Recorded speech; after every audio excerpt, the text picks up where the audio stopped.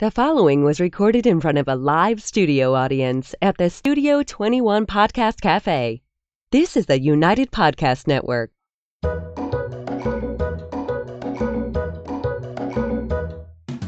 Welcome to the Quirky Dog Podcast, inspired by some of the quirkiest dogs you can ever imagine and the owners who love them. This podcast is brought to you by the quirky couple themselves, Scott and Jess Williams. Their aim is to educate and entertain. Here's Scott and Jess.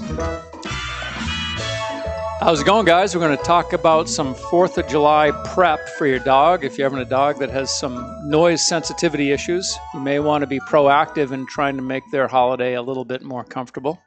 And that is a common thing. Your dog is not alone. We hear often how my dog is so fearful of fireworks and thunderstorms and everything else. So we're here to give you a few tips to make this week and this weekend coming up as seamless as possible for your dog's stress level. But first, we're going to start with the quirky tip of the day.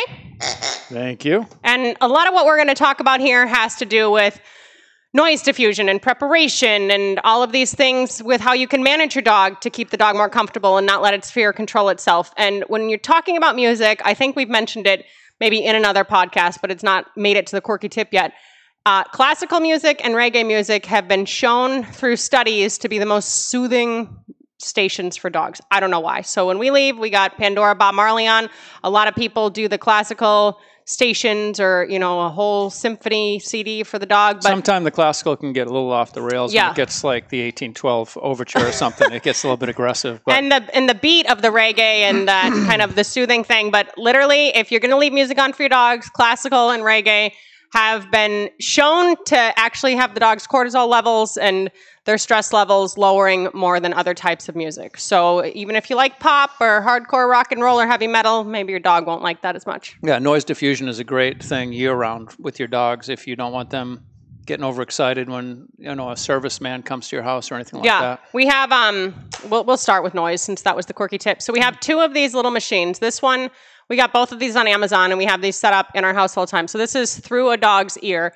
This company has made like a lot of CDs and stuff. Yeah, I bought the CDs about 10 years ago. Yeah, they've it's been around supposed to for a while. help dogs with these calming CDs, everything else. And this one I like because it actually has a little SD card in there. So when you buy this, you can buy like every SD card she sells for $20, or you can do your own little SD card and just throw it in there. You know, look on Amazon and the sizing and stuff. But these are good because they don't have to plug in. So Scott, of course, told me to test these. Well, it's rechargeable, which and is I didn't. So well, they don't have to be plugged in. It can be remote. So this just went on. So this has white noise mode, which we like. So here we go. I'm not hearing anything, Jess. Oh, quiet down. It does work. So it has a white noise mode. It's not loud enough to block you out. It's right here. Oh, shut up. And then it has a classical music mode also. So this looks like I'm eating the noise thing if you're watching. I'm feeling a lot less stressed. No, but this one's great. So this is through a dog's ear. It was maybe around $50 on Amazon. And of course, it doesn't last forever, but you plug it in to its little charger and then you can use it remotely. So maybe if you're going to a barbecue or something, and if you have your dog with you and your dog's normally used to hearing other noises, I wouldn't recommend bringing your dog to a barbecue 4th of July, but just in general, you could have this in your car. We can move this all around the house whenever we want. Well, hang on, before you move over, all right. I want to say also that with part of the music things that Through a Dog's Ear specifically sells, they have music to desensitize your dog to fireworks, where there'll be classical music in the foreground and fireworks way in the background. Yeah. And over a series of sessions with your dog, they're bringing the fireworks closer to the forefront. And a lot of breeders will do that with puppies, like to condition dogs to sirens and thunder and everything. Babies crying, my God. So this one, I believe, is called the Pet Tunes, and it's Pet Acoustics, it's called. And how much was this one, by the way? It's about $70, like $50, $60. These are like between $50 and $70. One's a little cheaper. I think this one might be a little cheaper. Now, this one only has the music. So this doesn't have any white noise. Can you hear it? Hopefully. There we go. There's the thing. So this one only has the classical music. It doesn't have the white noise. But to just have these around, keep them charged up, and, you know, like if we're going to have guests over or something, I might throw these near a dog's crate that would normally be likely to bark, just so things are easier when people come in. Because now I don't think we even own a plug-in radio at this point. We used to have radios tuned classical AM, everywhere. FM radios that work great also. But, and go ahead. Excuse me one sec. These you want these back? Well, I'm just saying the volume on these is surprisingly loud. Yeah. Because I also bought a white noise machine that would be like sitting outside the door of a therapist's office so that you don't hear the person talking about how they had gone through all this abuse or something. But they don't really have the volume. And these things really crank. They get pretty loud, so it's nice. To the point like that if you want to go to bed and it's downstairs, you like want to go turn it off. So these would be something to consider. If you have a TV in the room that your dog is in, fine. Put on a music station on the TV. I think we've mentioned this before, but just so you're aware, if you leave something on like Animal Planet for your dog, everybody thinks, oh, the dog wants to see other dogs. Well, then the dog can be sound asleep. A dog barks, they wake up, they're barking, something else. So at least you know when it's music, you're not going to run into things like animals and fireworks and everything else. So one of the first big things we would say is noise diffusion. These two products you can find on Amazon. You may even still have time to order it before this weekend or come up with your own noise diffusion. If you have a $10 clock radio, that'll work fine. You just want to make sure that it's true. As long as you get a good signal, the clock radio will work fine. Nobody has radios anymore, I feel like. Yeah. So we do that all the time. We have the desktop computer playing. We have these guys going. And you may have forgotten this because you probably do know it and forgot about it, but cable TV has all these music stations, so you can put classical right on your TV and crank it up. Probably even by now, Roku or Hulu or Netflix or Hulu or somebody has some sort of music going on too. But that is a big one. And the nice thing about the TV is you can turn that up even louder than maybe is possible. You know, we have for many years. With your dog, make sure that the music doesn't have harmonica. Yeah. Oh, my little girl. Yeah. Every time. We listen to Adam. I'm wearing his shirt actually right now. This is so great. We're going to give a plug to the Adam Ezra group. We watch them every night. He just did 100 gatherings since the beginning of quarantine. He's played live on Facebook for 100 nights at 7 p.m. Eastern Standard Time every single night. But we listen to it really every night. We have to catch up. He's a folk musician, and he plays guitar and harmonica. Yeah, we have to catch up on one from the other day. But he can play all day long with his guitar. Everything's fine. And then once he does guitar and harmonica, my dog Vital doesn't like the harmonica. She's running under the couch. She's like, oh my God, the harmonica. So we have to desensitize to our harmonica around here. But we have literally for many years, this will be the first year in a long time in my life that things haven't been this way. We have fireworks and we have a kennel of dogs in because it's 4th of July and everyone wants to go away to see fireworks or go away for the weekend. And every single year I'm looking on Drop Cam, and whether I have 10 pet dogs there or 15 or 3 of them, everyone's sleeping. There's music blaring. The air conditioner's going, which is also helping with noise diffusion, and dogs are calm during the fireworks show. I'm at the fireworks show looking at everybody, making sure they're chill, and everyone's calm through fireworks. So even though they're feeling those booms and hearing something going on, there's enough stimulation within that room that everybody's not freaking out and howling. And knowing me, and Scott knows this, if it was a cluster, we would get in the car and go home and I'd miss fireworks. And I really like fireworks. I just put a little Jack Daniels in their water bowl before I leave. Tones them right down. I don't know if there are fireworks this year, what's going to happen. One side note. I'm already hearing them. One of our friends. Last night I heard some. Oh, I thought you were joking around that I sound like fireworks. Last night, one of my friends from Maine said, hey, by the way, guys, it hasn't rained since like the beginning of May, so be careful with fireworks this year. And it is true. It's been a dry one. And I mentioned this for the pet dogs, but on top of those noise machines and noise diffusion with music, if you have fans or you have air conditioners in that room, get those up too, because the noise of all of that, the crazier, the better. The more that the dog has to hear and take its thoughts off of fireworks and not hear fireworks right away, the easier it'll be. And fireworks are a little different than a thunderstorm because, and you guys don't really have thunderstorms in New England. You're not like the Midwest. The Midwest is boom, boom, bang, bang, crazy. We might get one a year or something, 1 or 2 a year. But thunderstorms, the barometric pressure drops, like the dog can prep for it. You know what I mean? There's wind, there's stress going on there. Fireworks, everyone's just sitting around and then they come out of nowhere. So if it's your town is scheduled to have them or your neighbors setting them off or they're having a little get together, hopefully socially distancing and friends and family or whatever, then prep your dog before the fireworks are going to begin so you're not in the middle of it now trying to implement all these methods. So noise diffusion is a big one.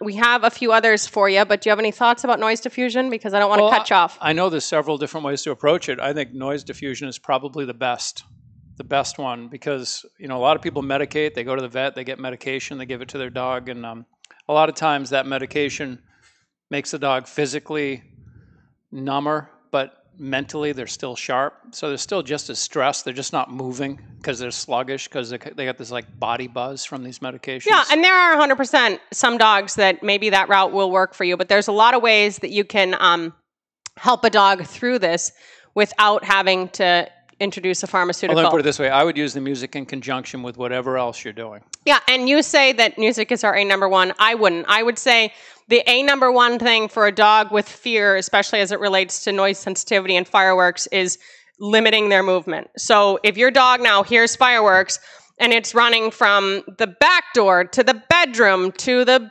it's funny because I just think about the dog being in a crate as a given. And I know most people don't have their dogs our dogs in a crate. are. Yeah. So if you're limiting the movement of how your dog can respond to the fireworks, that is going to help them a lot, because as soon as their fear starts physically controlling them, they can get more and more and more fearful. So if they have free reign of the house, maybe give them a room. If they normally have a room, maybe give them a bathroom. If they're comfortable being in a crate, if they've ever been crated before, use a crate. And everybody feels like, oh, it's cruel to put him in a crate. He's scared.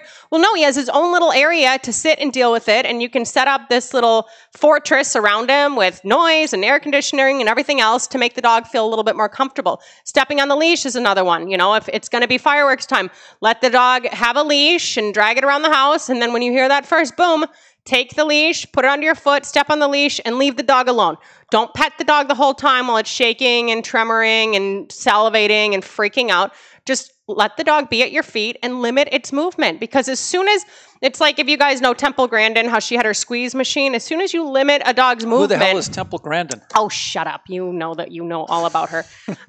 If you're not familiar with her, check it out. She's done a lot for the animal industry. She is an autistic professor, she's like an animal savant. She really is. She totally rerouted how the cows will go to slaughter, and she's just awesome. But she made herself a squeeze machine because it feels good to be in a tight space. The pig today is sporting his fake thunder shirt. Apparently, there is scientific proof that the thunder shirts help, and we're not anti that. If you want to try that, 100%. The only thing about that is if your dog's going to rip it off and chew it up and swallow it, you might be SOL, and that'll be a problem. But try the thunder shirt if you can watch your dog and everything else. But this squeezing, you're limiting the access to everything. You know what I mean? If you're going to go in for some sort of meditation or something, you're normally going into a nice little upstairs attic, somewhere that's a small little sanctuary, but it's not, everywhere. It's not your whole house. I have a little side note, side story about squeezing. Oh, boy.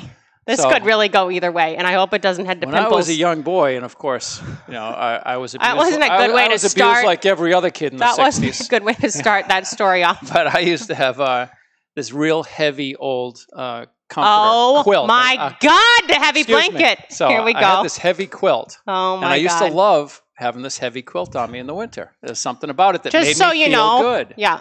So then in my adult life, when finally I was at a point in my life where I'm financially stable enough to say, I think I'll buy a quilt, that's not so extravagant. And we hunted for probably 2 or 3 years for a heavy quilt. Oh my God, we'd go to North Conway. It's a quilt shop. Quilts. Yeah. Oh, no. They make heavy blankets. They make heavy crazy blankets. People. Exactly. I found out about that later. Don't say it like that. But this is a thing for children with Asperger's and autism and, adults on the spectrum. They make a weighted blanket to make you feel better. So I went, it was a $300 Christmas gift, right? So I had to get the queen size. Raise the price. Okay. I can hear you. I can't even believe you brought up heavy blanket. I'm getting so impassioned talking about it. So it's a $300 blanket. It is so heavy. I'm like the personification of the dog that needs a thunder shirt. Yeah, so it's so heavy. If you're literally coming back from going to the bathroom, it's almost a workout. And then when our little terrier was alive, she's 20 pounds. We're like, what if the thing fell off and landed on her? It could be it could injure her. Now, in the defense of the heavy blanket, they come in a few different weights. Yeah. Jess got the heaviest one. That was what was recommended. I guess normally when you're 220 and almost 60, you don't buy them. So whatever. You're pinned to the friggin' bed for the rest of the night. The heavy blanket. You're in trouble. This is really turning into a heavy blanket episode instead of noise sensitivity. We're going to get back to fireworks after break. But the heavy blanket now, what it does is when the power goes out, we get the heavy blanket out to keep us warm. And that's literally the only use for it. And with a friggin' heavy blanket. So yes, thunder shirts, squeeze machines, heavy blankets, limiting movement, all important things. When we get back from break, we're going to talk about some more tips to help your dogs this week and this weekend. We don't have time. From Happy Howies. Lord, help me.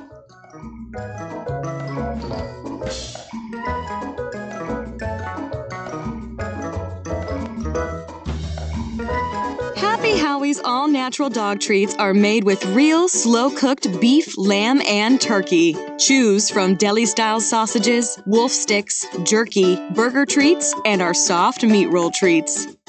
All of our treats are available in bulk or in convenient resealable packages. And dogs just love Happy Howie's. They are made in the USA and available at thousands of retailers nationwide. And online at happyhowies.com. Try Happy Howie's today and save 10% with promo code Quirky10. Happy Howie's. We're making it real.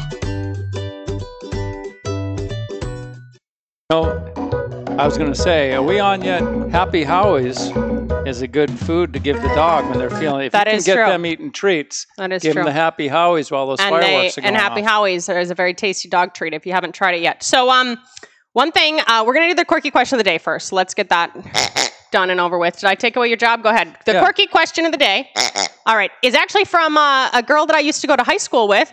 She wrote us, Kelly. Oh, Kelly from Illinois. You two went out in the clubs all the time, right? Well, this is a different Kelly. This is a high school, not a college Kelly. I remember the other Kelly. Kelly, anyway, wrote me and said that her dad got a dog and it's been going okay and everything else, but the dog just runs away every chance it gets. And why is this and what can you do about it? So last week was kind of an anxiety setup too with the dog drinking too much water. And really, I would just say 100%. Dogs that exhibit this behavior, they seem okay, they seem chill, everything's fine, and then when there's a way to escape, they just want to go.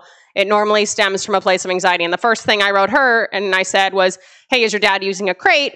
Because to me, that's a good way to start to get on top of the anxiety. So even if your dog doesn't seem batshit and follows you around from room to room and can't ever be in a crate or anything else, if it sees a way to escape and it just wants to go, that's normally a sign that you have some anxiety. So you could train like a boarder at the door, like the dog's not going to cross the barrier until you release it. You should definitely hook up with a trainer in person and get a strong recall on your dog. So if the dog does shoot out the door, you can call the dog back. You always say to practice the recall to the door. Yeah, I would never, practice having the dog coming back to you from the front door, like from the sidewalk to the front door, that kind of thing. Yeah, so it's getting used to those reps, getting food when it comes back. But really, more often than not, guys, that is like a telltale sign that the dog has anxiety. Yes, there are dogs like Huskies and everything else that maybe are a little more obstinate to teach a recall to. Shiba Inus are very independent. Sometimes they just want to go off and do their own thing. But if the dog is escaping and just like, there's an opening, I got to go, that's normally just their brain and their lack of stability telling them, I got to get out of here. And it stems from anxiety. And you want to, first of all, fix that at the very base first and foremost. The dogs that run away aimlessly, that's typically an anxiety thing. If they're running over to visit the neighbor and get treats. Yeah, that's not the same thing. We're talking about they don't know why, they just got to get out the door, they got to go, they're just do it quickly, they do it every time. So keep that door safe, as far protect as the them. Shiba Inu goes, they're just, they're smart enough to know that you suck, so they're leaving. They're more like a cat. Anybody that wants a dog that doesn't really want to deal with a dog, get a Shiba Inu. Okay, so we talked about... I love Shibas, by the way. We talked about noise, and he does. He likes an independent dog.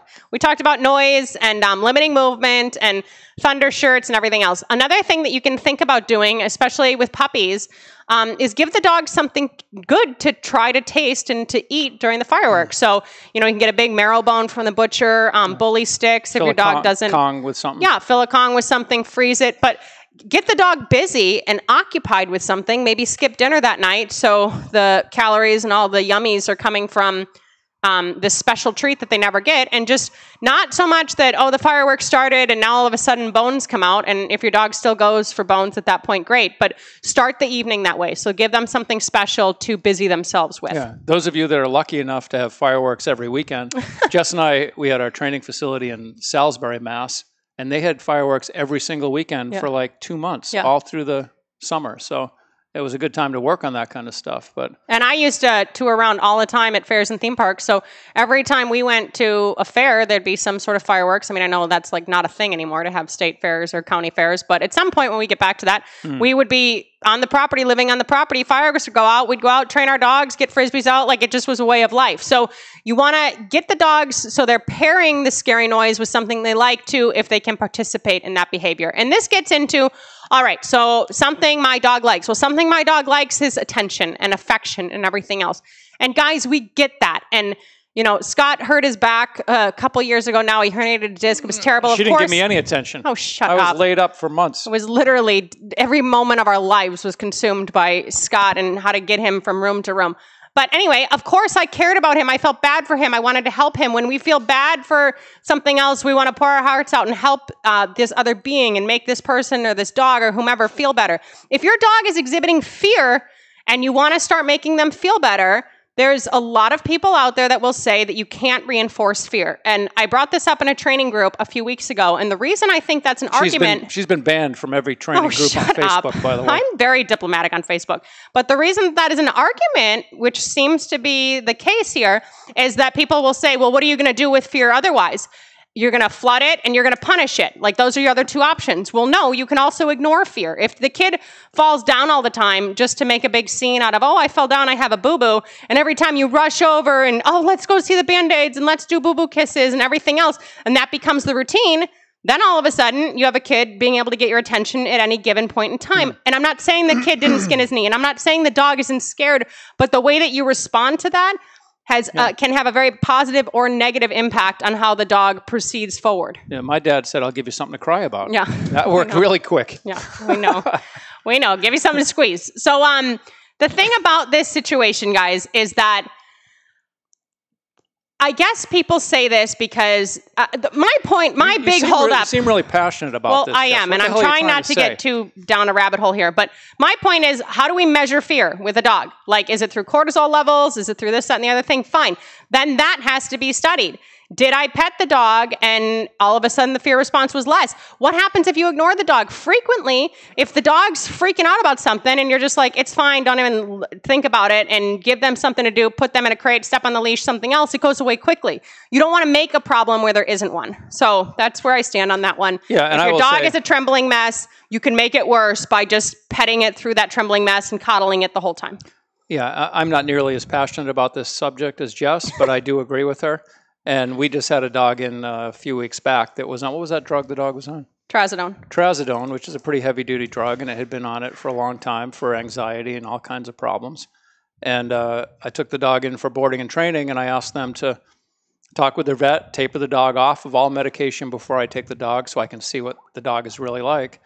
And the dog did great. I mean, it was just such a testament to how you handle a dog can really play a major role in how they are emotionally as far as fear and anxiety and stability.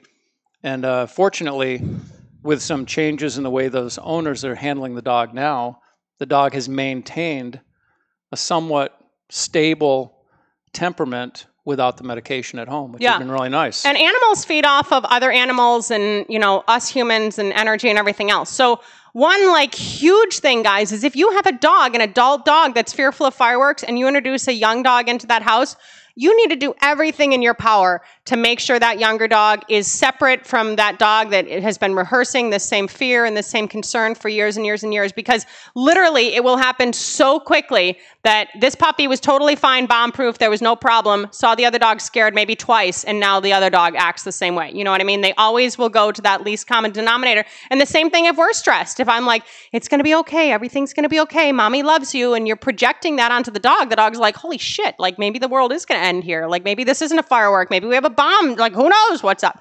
And really, and Scott says this a lot, and it's true, we never know what the dogs are thinking. We don't know if they're thinking, oh, this is the scariest thing in the world's going to end. We don't know if they're thinking, somebody's knocking at the door, they're not answering it. You don't know. We can't ask the dogs where their thoughts are. What we need to do is control their behavior and control their response to things. And if you just set them up so they can't unravel like they're used to, say their go-to is now they run to the bathroom and they pee on the bed and everything else, then set them up in the bathroom to begin with where they can't go to the bed to urinate, or put them on a leash before it starts so you can just calmly step on it. If they pick up throw rugs. If they have a tendency to go on a throw rug. Yes, and if they are going to just run and you don't want them to rehearse that fear and you want to see how the dog does just hanging out, then keep them on a leash and see what they do when they're just near you in the same room. Observe behavior. And really, if you have not tried it, put your dog in a crate. You can FaceTime the iPad and hold your phone and see what the dog looks like, but see what the dog looks like in a crate. The less room it has and the less options it has, the more it's just okay, I'm just going to hunker down and hopefully this fireworks show is over with soon. Yeah. And I realize, this is not easy stuff we're talking about. It's incredibly simple.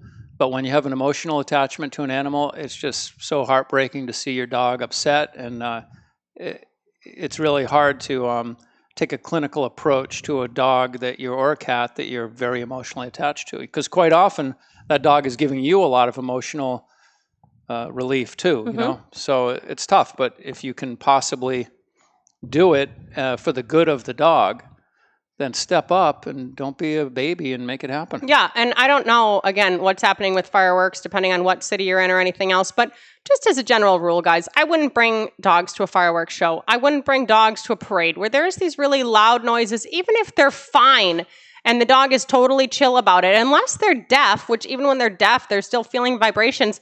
That's a lot of sensory input for a dog. Their audible ability is much better than ours. That's a lot of loud noise for them. What I would say is, if you're going to bring your dog to an event, whether it's fireworks or it's a big, public barbecue with fireworks coming that evening, or even a bandstand with music, all the things that happen around the 4th of July, if you're going to bring your dog, be prepared to leave at any time. You're there for your dog. You're not there for your family and with the dog in tow. Because I have seen so many situations that just sucked, where the dog was just so petrified, and the people were oblivious to it. They weren't even looking at their dog, and the dog's cowering under the chair. And just because your dog can fit in a bag doesn't mean it's happy being in a bag or being in your arms. Just because it's small and it is contained next to you doesn't mean it's enjoying itself. It's like these parades, 4th of July parade. You might get 8 or 10 floats and kids go by. Well, we don't have parades anymore, so it won't be a problem this year. Fairly quiet. And then all of a sudden, the high school marching band comes by, and it's like the drum corps going crazy, and the dog's just like freaking out,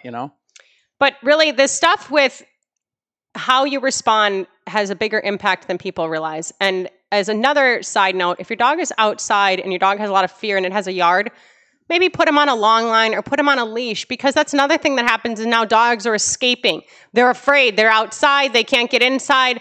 Maybe they slip under the gate. Maybe somebody left the gate open because you're having people over for the 4th of July. Like, don't allow your dog now to be in a situation where they don't even feel safe within the house. Something happens and they're trying to get out of the yard, because you can lose a dog too. There's a lot of dogs that get loose during this 4th of July season. Get picked up by animal control over the holidays when there's fireworks and all that stuff. So we want you guys to have a great, happy, healthy, safe 4th of July with your family, maybe some friends, and of course your dogs. But set your dogs up for success. And if every year before this 4th of July has sucked for your dog, try to do something different this year. If you need some more tips, or you have any questions to clarify about anything that we talked about here today, you can email us at studio@thequirkydog.com. I would check out the Adam Ezra group on Facebook. They're actually going live at an outdoor show on the 4th of July, the Tupelo Music Hall. Tupelo Music Hall. Tupelo, yeah, that's how you say it. Up in Derry, New Hampshire. Yeah. They're doing an outdoor drive-in show, but it's still going to be live on his Gathering series. But check it out, guys. This guy has been on Facebook every day for 100 days, and he's one of our favorite bands anyway. So we wish you the best. Go America. We're feeling very patriotic this year. Have a happy 4th of July. Be safe. Don't blow your hand off. Definitely. And keep it quirky. Where's our pig? Bye, guys.